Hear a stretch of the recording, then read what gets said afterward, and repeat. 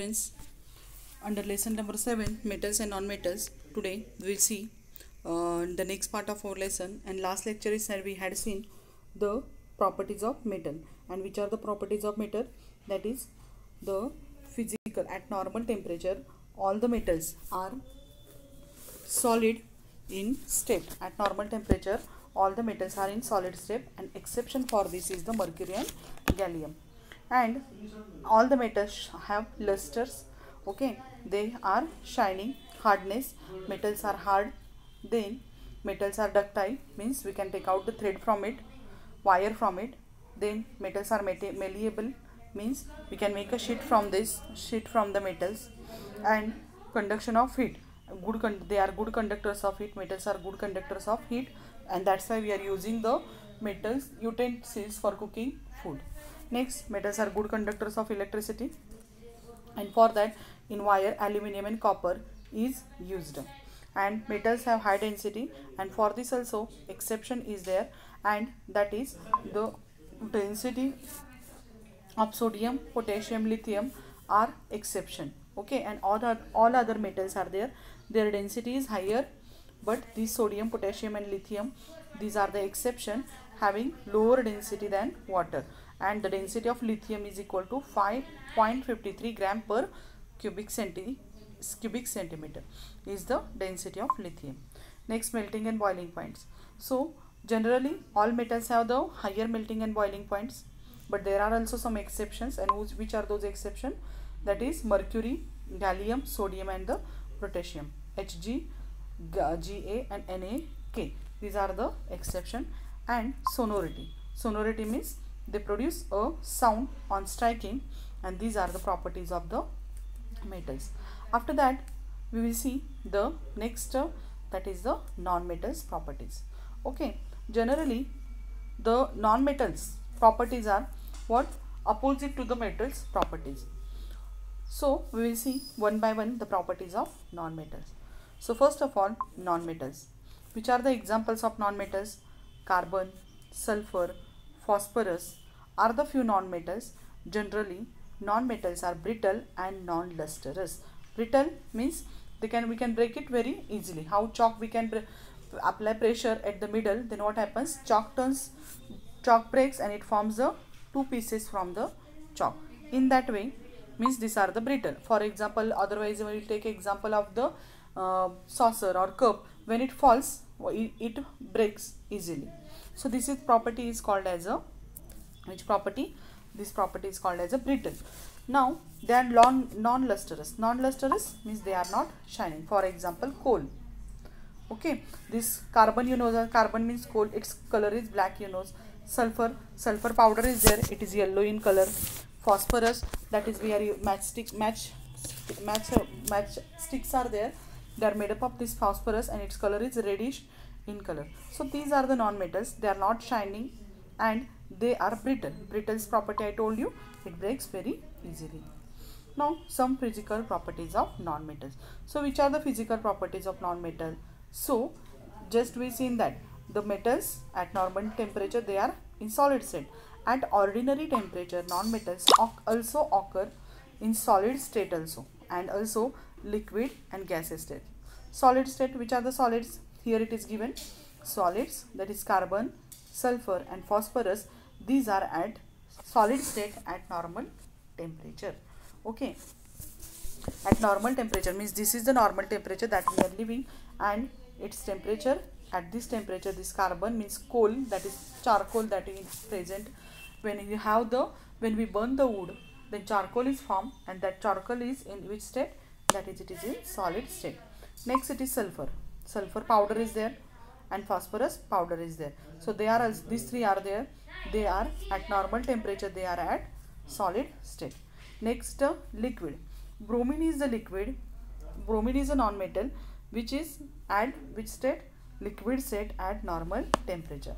And with this some gases like H2, that is hydrogen gas, nitrogen gas and oxygen gas, these gases are there, they are at normal temperature, they are at which state? That is gaseous state. So concerned with the physical state of matter, the metals are non-metals are occur in solid, liquid and gaseous, any of the state of matter. Next it is the non-metals. First of all, non-metals does not have luster. So non-metals do not have luster except diamond. You know that diamond is a pure carbon. Diamond is a pure carbon. Carbon means coal. You know that coal's color is black. But diamond is a one substance. Okay, it is diamond is a one carbon, and it is at which state? Solid state. At the normal temperature it is in solid state and it shines. Okay, and iodine crystals also shine. For non-metals, which are those non-metals do not have luster, but there is an exception, and which are those exceptions? These are the diamond and the iodine crystals. Some non-metals are colorless. Okay, while some have different colors. What are the color of carbon? Carbon's color is, you know that it is black in color. Carbon is black in color. Okay, if you see, you just stick burn anything, paper, otherwise whatever, what it forms, the coal it or black substance is formed, that is nothing but the coal. Sulfur is yellow in color and bromine is brown in color. Okay, so they have the different colors. And what happens? They are not shining. They are not shining, but they have different colors and as per the properties of that substances. Now the next property of the non-metal is the brittleness. Which property is this? That is brittleness. Brittle means what? If you just hold the saucer and by mistake when it falls on the ground, it forms a pieces of the saucer. Okay, and this is because of this is made up of the non-metal, and that non-metal, because of that non-metals have the property that is brittleness, and due to this what happens? They breaks. Take coal and hammer it. Take coal and hammer it. What do you see?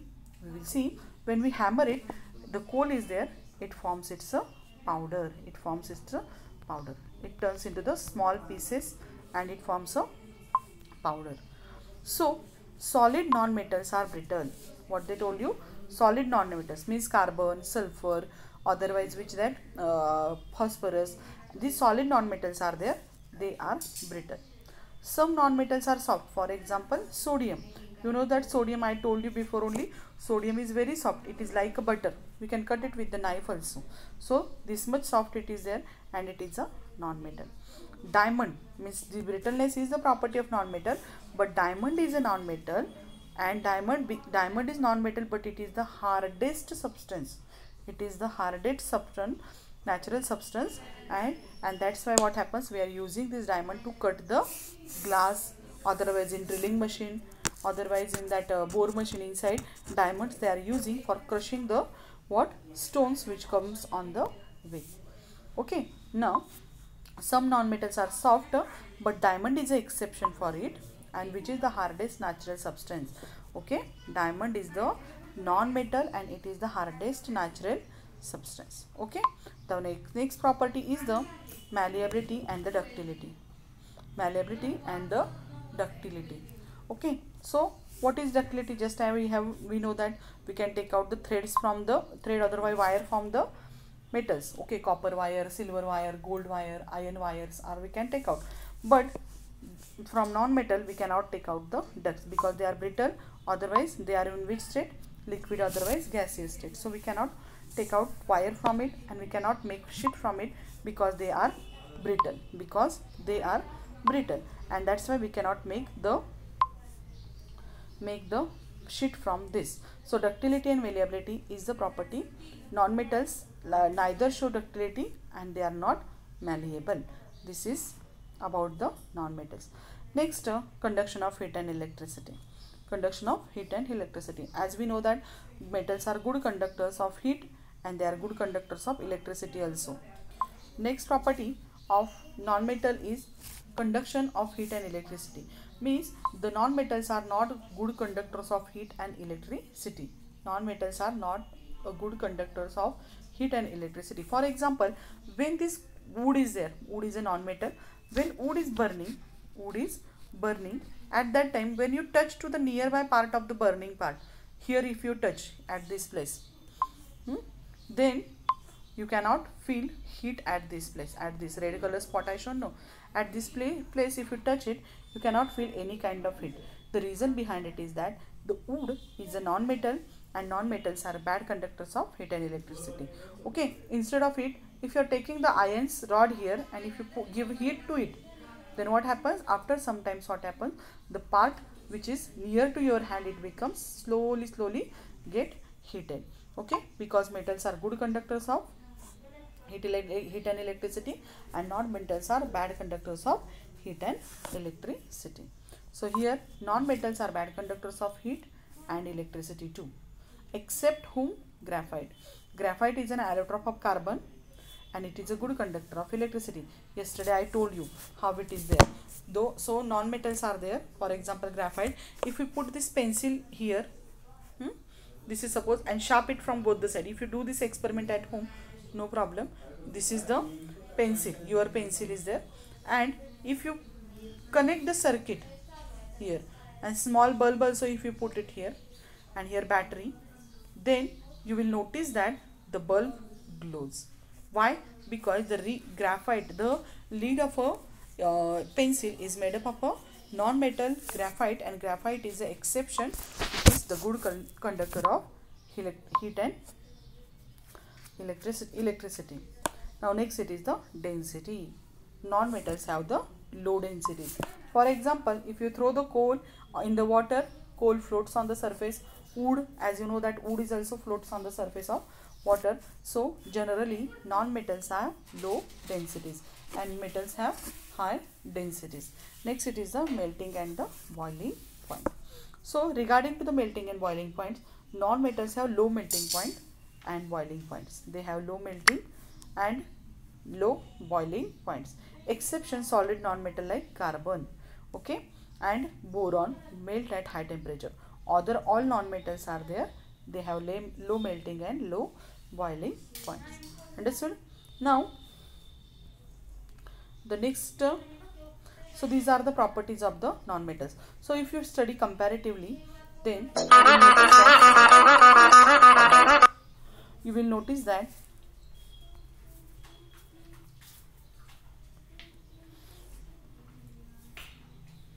if we speak about metals and non-metals, you will understand that what metals are, what they have hard, they are hard, first property. Second, first property is the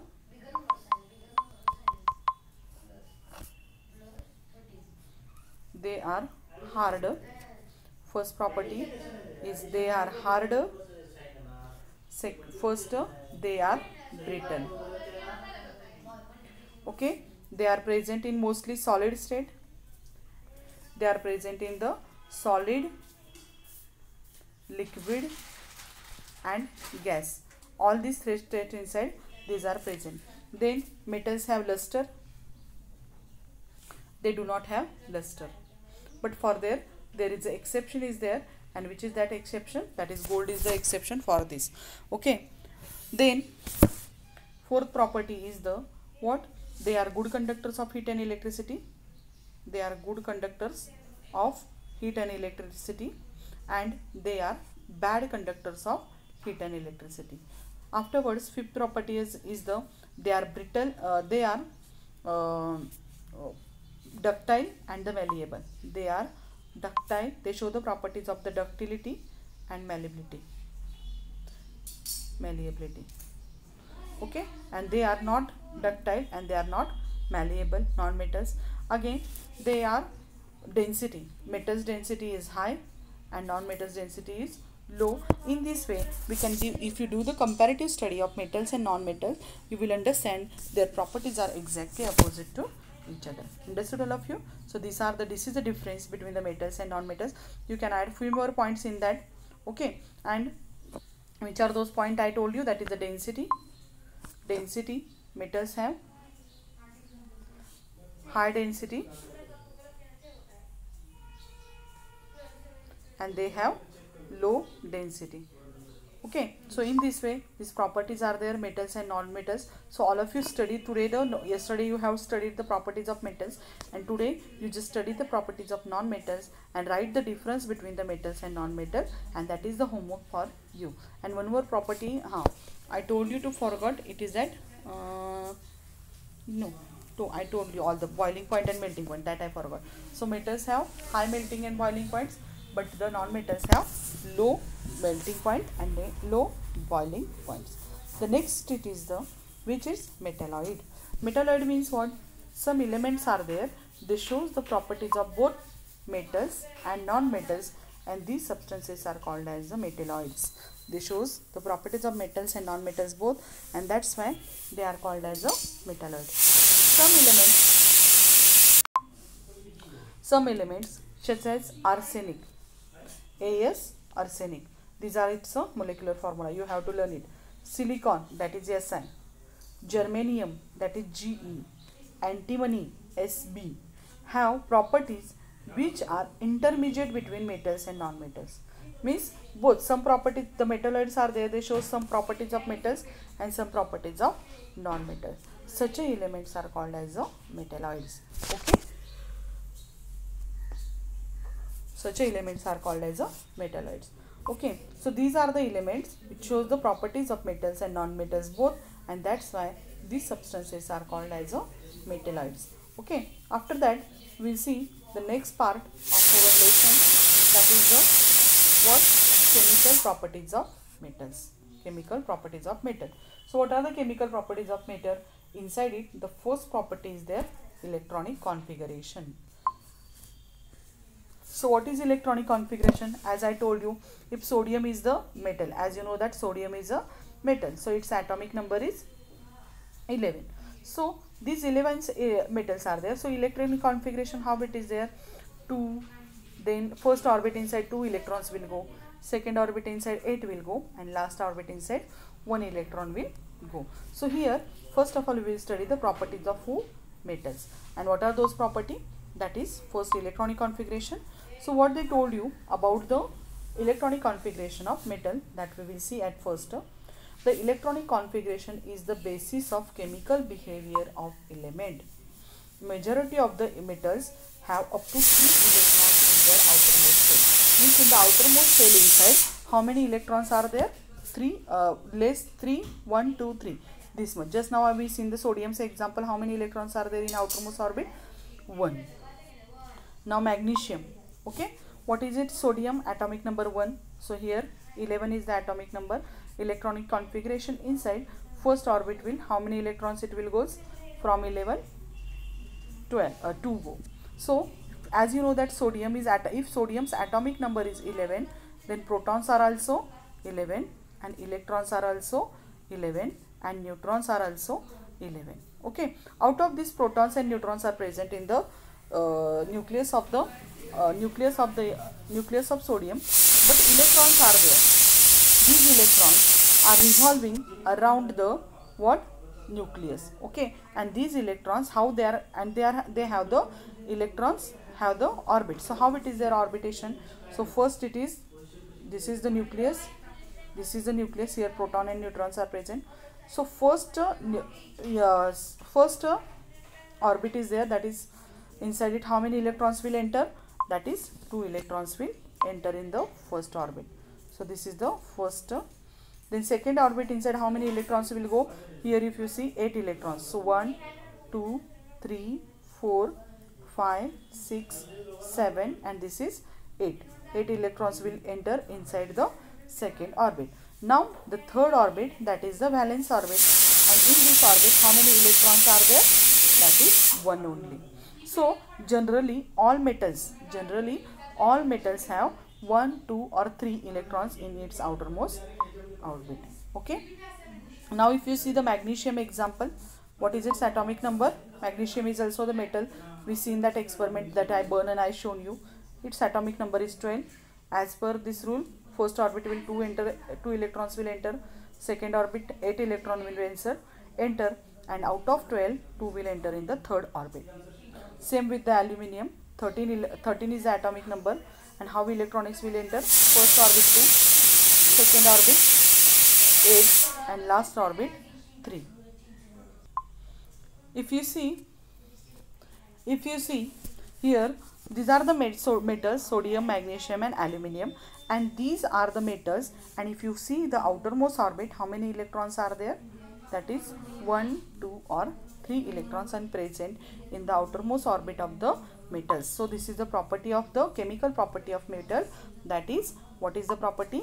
Majority of metals have up to 3 electrons in the outermost shell. That is the property. First property we have studied. The next properties we will study in our next lecture. Okay, so all of you write understand the difference between the metals and non-metals. Note down it in your notebook, and then next part of the lesson we will see tomorrow. Okay, thank you.